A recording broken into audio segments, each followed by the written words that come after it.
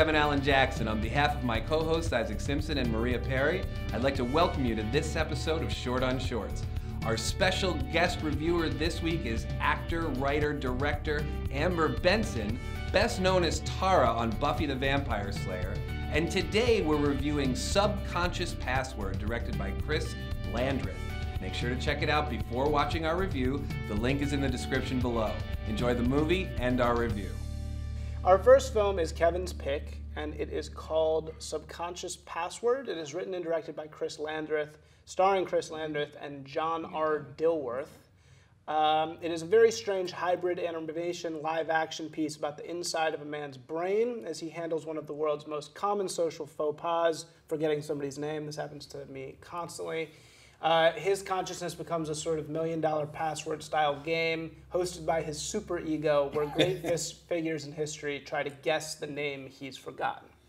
That sounds a little complicated. It's actually quite simple, so just you've already watched it, so you know. Kevin, this is a weird pick. Also, I don't know, it seems like a pick you would make, so why did you make this? Wow. Movies dealing with neuroses seem to be a theme for me Yeah, lately. they really are. It's true. This is 3. I don't know.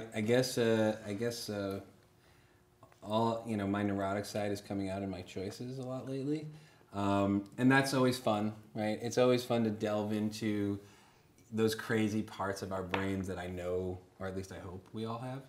I hope I'm not the only one who's nuts like this. And the other thing is that it was a really interesting, like you said, it was this interesting combination of animation and live action, and there were actually times when I wasn't sure which it was, which was neat, and I've never exactly been confused like that before. And it was just entertaining, and it was unlike it was told in a unique voice. That's it. And it was fun. I really liked it. I thought it was really neat. I loved how they put it all together. I thought it was really smart. Yeah. I loved seeing, William Burroughs popping in and Cthulhu and H.P. Lovecraft. I don't know. I thought it was really, really smart. Yeah. I worried maybe that it was a little bit too intellectualized, but it was fun. I mean, especially if you understood all the references, it was a lot of fun. Well, he was clearly an aspiring writer. Right. Because everybody in his subconscious was a writer. Except for Yoko Ono. Yeah, Yoko Ono was and Chahulu. Cthulhu? Cthulhu. Very Chahulu. Cholula, with the hot sauce. Chahuli. The animation style was a little hauntingly creepy, though. It was weird. Yeah, have you seen anything like that before? No. Yeah, I mean that's part of what's great about it is that, and it's different, and at the same time you don't feel like it's this add-on, right? It feels organic to this bizarre story that he's telling, so it works. But you're right, it is very creepy. I would love to see Fear and Loathing in Las Vegas redone in this style. Yeah. That would be Actually, fantastic, actually. That's a great idea. So strange. Yeah. Yeah, it's a cool film. For any animators out there, I would highly recommend it because it really is a type of animation that I've never seen before. I don't know how appealing it is, but I am a little jealous too. Like I feel like when I forget a name, my brain is not that entertaining. yeah, I'm just like, what's the name?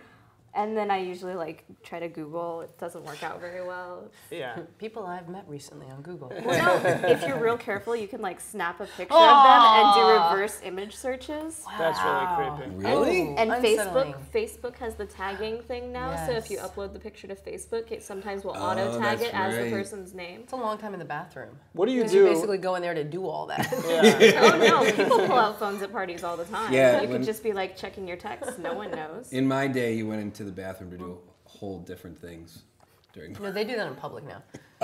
What are we talking about? Nothing. Cocaine. It's okay. Masturbation. Go back to Cholula. Okay. What do you do when you forget somebody's name? What do? I just smile really big and just, oh, you, how's your lady? How's your man? How's it, just stay away from all proper names. So you make assumptions about their sexuality. I just smile.